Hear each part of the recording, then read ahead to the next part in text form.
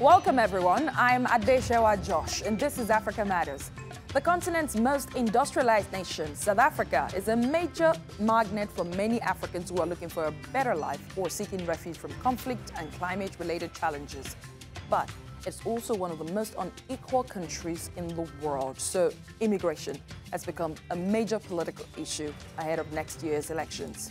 We'll look at what the South African government's plan to overhaul its immigration system mean for the country and the rest of the continent.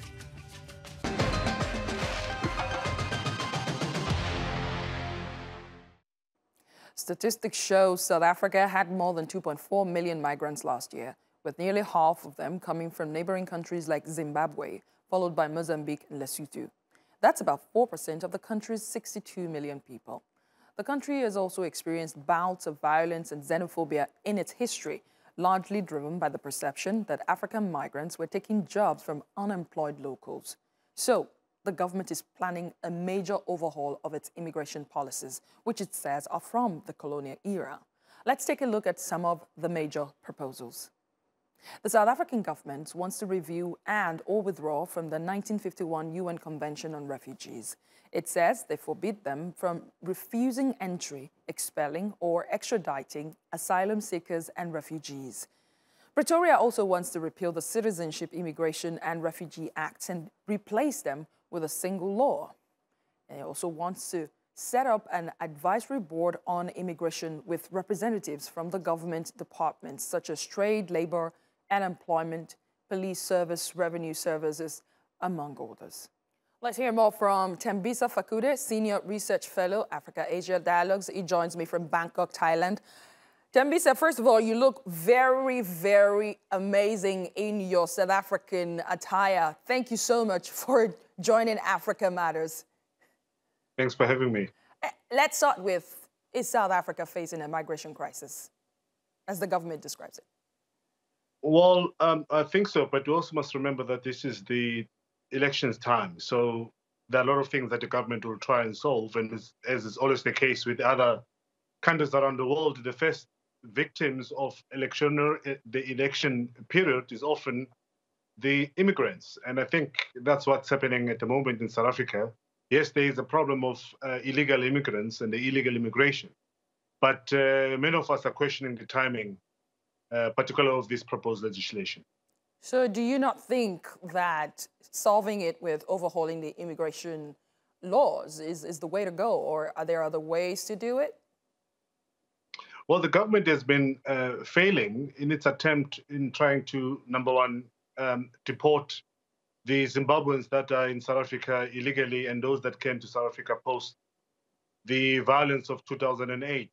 So they've been hitting a brick wall in that regard, with many civil society organizations siding with the Zimbabweans in terms of funding their legal challenges and battle.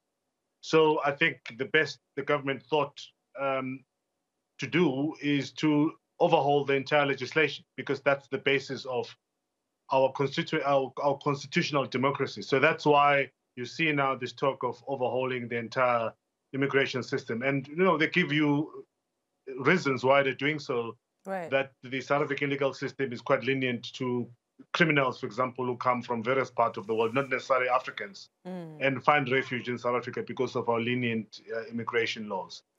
Politicians will always be politicians, right? But one thing you have to give to them is they respond to the people. They respond to the majority of the people's concern. And that's why we keep seeing them flip-flopping everywhere in the world. So would you say that what's behind the volatile public opinion when it comes to foreigners and those xenophobic attacks is what the government is trying to address with this overhaul of the immigration system? Yeah, but the people who are anti-immigration, there's one organization called Tudula Movement, they never garner more than 200 people in their marches, which therefore tells you that South Africans are not really in favor of these kind of sentiments. Yeah, they're loud and they get airtime, but if you really go to their marches, wherever they protest, it's never more than 200 to 300 people. In fact, the marches that are meant to support immigrants in South Africa and protect immigrants in South Africa are much, much more larger than what you normally see from the so-called anti-immigration organization and movement. So it's not a very large, overwhelming majority that one will argue, necessitate a government political reaction in terms of trying to solve this problem, which is, yeah, of course, there is a challenge because of limited government resources and infrastructure, which is not really meant to cater for others, but only for those that are counted by the census in South Africa. So you have a lot of people that are illegal because of mainly from Zimbabwe that has always been facing economic and political challenges. But how you deal with that, of course, requires us to adhere to various humanitarian international law. So, Fakude, if I'm getting you correctly, there isn't a lot of support among the population for this. And if that's the case, how is this supposed to work? Because I understand as of now, it's a proposal. It's not yet an act. What are the processes that are supposed to come after this? I did see somewhere, though, that the government is calling on public opinion, to weigh in and say, are you for or against it? What's supposed to happen next? Well, the ANC's majority in the governing party, which is the ANC, African National Congress, is the majority within the South African parliament. So chances are, after all of this consultation, this law is going to pass because they are in majority. And I think they'll try and push it before election. So once it's law, then it becomes easy for government to implement that law. At the moment, we've got these ad hoc actions by government in terms of trying to deport certain people, and they can't. Because, again, as I've said, there's always a pushback from civil society in terms of protecting the illegal immigrants in this country. But I think once it becomes enacted into law, it's going to become very, very difficult for any of the immigrants coming to South Africa illegally or seeking asylum, as it's always been the case. The Home Affairs Minister, I believe, did say something about withdrawing from the international refugee conventions, including the 1951 UN Convention on Refugees, to be able to implement if the law is passed. What are the implications of that? And if they do not withdraw, or if they're not able to withdraw for whatever reason, is it possible to still implement this law?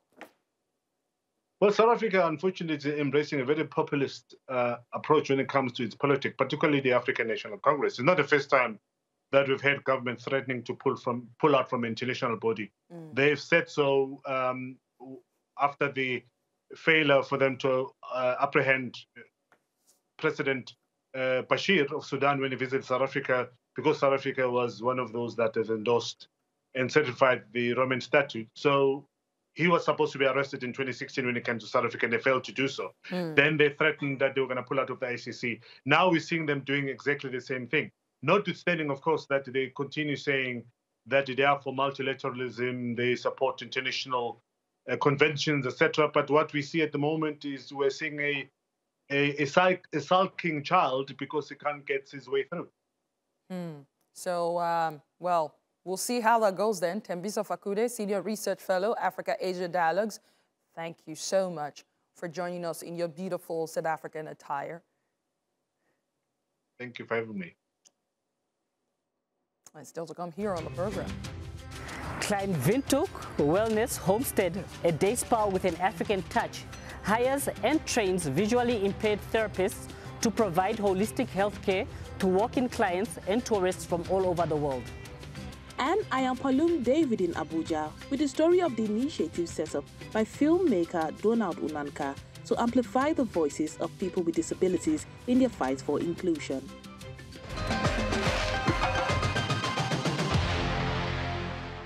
In Nigeria, many aspiring actors find it difficult to get jobs. It's even worse for those with a disability, as many filmmakers consider working with a disabled actor as a burden to production. Though 15% of the world's population experience some form of disability, the World Bank says it's worse in developing countries. Palom David brings us the story of a disabled actor rewriting her own story. Having disabilities and working in Nigeria's film industry, Nollywood, is rare. But Ave Aki is trying to break barriers. 20 years ago, she was in an accident and had to have an amputation, which left her with disabilities. A lot of producers out there don't really want to work with persons with disabilities. A good couple of them are approached about why are we not involved in the movie industry? Why do you have to make someone without a disability act a disability scene, and they get to tell me that, okay, getting a person with disability on the set will slow down their production, and also not all producers are willing to invest money in the pity kind of stories. After being repeatedly turned down by movie producers, Aki got herself some equipment and became the star of a self-produced web series to fight the sort of discrimination she found herself facing. We be women with disability, and you understand how relationship happens to us. Early this year, that was February, I started producing the series, and to the glory of God, I've produced a couple of it out there right now. We have about 16 episodes already on ground, and we're working on another 16-20 episodes right now. Aki also got support from Donald Unanka, a creative director who started an initiative in 2012 to support actors, producers, and directors with disabilities. When any of the producers want to tell a story that has to do with a person with disability, they portray us to be very kind of poor people that are heavily stigmatized. So right now we're engaging them, say, why not, instead of portraying us in that light, why not, for example, let us have a person with disability, for example, to be father of a very rich man, that is very influential in the community. You understand? So that way, we'll begin to change perceptions gradually. Nigeria's film industry, known as Nollywood, is the second largest in the world, with over 2,000 movies produced annually and an audience in the region of 200 million people across Africa. But very few people with disabilities have the chance to actively participate in this massive sector due to negative stereotypes about what they can and can't do. People don't really believe in us, but okay, let me put it personally. People don't believe that I can do this, but I believe in myself. And if I'm given the opportunity to go into Nollywood, I will do that gladly. The film industry is one of Nigeria's biggest employment sectors, and disability rights and inclusion advocates are now determined to open the doors to this industry for members of their communities. Palum David, Africa Matters, Abuja. In a world where people living with disabilities are often overlooked, marginalized, and denied access to opportunities, their chances of achieving upward mobility are small. In Namibia, a team at a unique wellness center is working to rewrite the narrative and equip visually impaired young women with skills in holistic healthcare. Vitalio Angula reports from the capital, Windhoek. Martha Abed has had problems with her eyesight since she was a child. Things took a turn for the worse in her teenage years when she lost it completely. She was forced to drop out of school in grade 10 with poor grades. But her fortunes turned around after a visit to one of Namibia's eye specialists landed her a job at the Nomad Wellness Day Spa. Disability, not inability. If you are disabled, doesn't mean that is the end of your life. The Day Spa started operations 15 years ago and gradually transitioned into a fully integrated wellness homestead. It's run by Marianne Akwenye, who says proving disability is not inability is the inspiration behind her work. I walked into a lecture room as the group of trainees were being trained at the time, and the lecturer simply said, close your eyes and be in tune with the body. And that sparked something in my mind to think, oh, hang on. If we have to instruct sighted women how, to actually focus and for them to be able to focus, to close their eyes and so on, what about women with visual impairment or blind women? Where are they, So it literally started like that. When it first opened, the Day Spa had an intake of 20 visually impaired trainees, and only 6 of them graduated. But it hasn't deterred Akwenye, who continues to provide opportunities to train more and more visually impaired young women.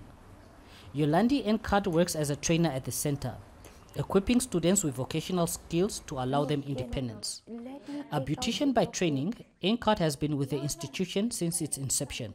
We teach them everything about the human body. We teach them anatomy, physiology, basic business skills, and then with the practical, you have to physically take their hands and show them how to do a massage. You can't just, for a sighted person, for example, you will just tell them this is how you do it, but for visually impaired, because they can't see you, you have to physically show them how they must do each movement on the body. Neveline Amwenye is a regular at the establishment. She said her sister-in-law, who works in the field of women empowerment, brought her along for a girls' day out, and since then she has fallen in love with the experience. I do believe that when you look at therapy, specifically with reflexology, you're able to focus on certain pressure points within the body, as Sarah is doing right now with my foot, where you know that certain ailments that you might actually be experiencing can somehow be not necessarily cured, but they can be, the impact in terms of pain can actually be lessened. The day spa, which is set up with a contemporary African feel, deviates from the standard that clients, especially tourists, are used to. The Nomad Wellness Homestead redefines holistic well-being and caters to the spiritual, physical, psychological, and emotional needs of its clients. And this is felt in the ambience and traditional African decor. Vitalio Angula, Africa Matters, Windhoek, Namibia. Militants affiliated with Al-Qaeda and Daesh have been expanding their presence from the southern Sahara Desert into the coastal states of West Africa. Ilyas Avji looks at one country which has been particularly affected by the spread of terrorism. People in the northern part of Benin live in a constant state of fear. Every day, day and night, security forces work and the population is ready to cooperate. So when people talk about terrorism, people think we must be exposed because of our close proximity to Burkina Faso.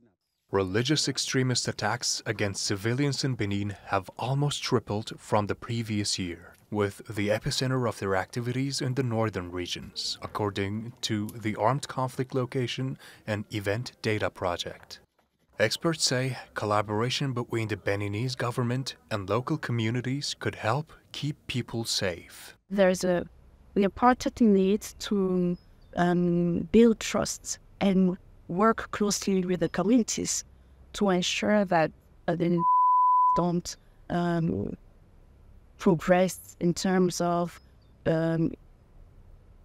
penetrating the country. But militants have many strategies, like recruiting individuals or worse, coercing them into becoming informants. Something many locals are trying to escape, and the displacement of people creates additional challenges. The big concern today is how to feed people. We move from their communities because of terrorism. They join other communities.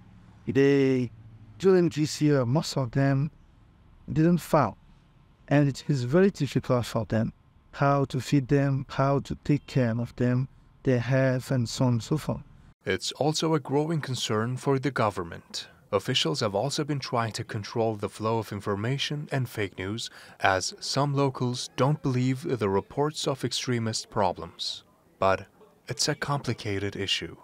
Rights groups say the government's efforts to control information and arbitrary arrests of individuals suspected of collaborating with religious extremists is only making things worse. Ilyas Avji, Africa Matters. We head back to South Africa, which is the world's most unequal country, with 10% of the population owning more than 80% of the country's wealth. That's according to a 2022 World Bank report. Experts say the country's education system reflects this inequality and ultimately perpetuates it. Bushra Gokdesh explains. 4:30 a.m. and a long day is just starting for students in South Africa's KwaZulu-Natal province. With no school bus service, getting to class means a long, dusty trek. Luyanda Hilali and her friend are on their daily 2-hour walk from their village to the nearest public school. They are part of the more than 200,000 school children in South Africa for whom access to education is difficult. I usually get to school at around 7 a.m. and arrive tired. I often struggle to concentrate on what the teacher is saying, and I sometimes fall asleep. When the teachers reprimand me, all I can tell them is that I'm tired. Amnesty International says a child's schooling experience in South Africa depends very much on where in the country they were born. In KwaZulu-Natal province, more than 30% of 12.4 million people are unemployed and they depend on state welfare to survive. That means they can hardly afford school transport, which is in short supply. Recent government figures show that more than 1,100 schools in the province are on waiting list for school bus services. For these kids, they already start very early, so they haven't had their sleep up till there. So what happens in the brain is when you are tired, the neurotransmitters, those things that must carry the messages to your prefrontal cortex, they do not work. They really do not work. And it doesn't matter how smart you are, how intelligent you are, the brain is like a computer and it works in a specific way. Non-profit campaign group Equal Education was founded in 2014 to address the problem of school access in the region. It says the lack of government-funded school transportation is a profound problem. When parenting in KZN in particular, it means that you need to be worried on an hourly or minute rate when you know that my child is traveling to school because of also the conditions in the province. So it's a call, this thing, for parents, SGP members to start bringing such conversations to parents meeting, SGP meeting, for them to keep talking about their conditions of learners, because we can't be normalizing such situations. Despite ranking among the top 10 richest African countries, South Africa faces an inequality crisis that could affect many of today's students for decades to come. Büşra Göktaş, Africa Matters. And staying in the country this week, we head north to explore the city of Polokwane, which is halfway between Pretoria and Zimbabwe. The city of around 630,000 residents is the largest urban center north of the capital and is an important economic hub. Let's take a look.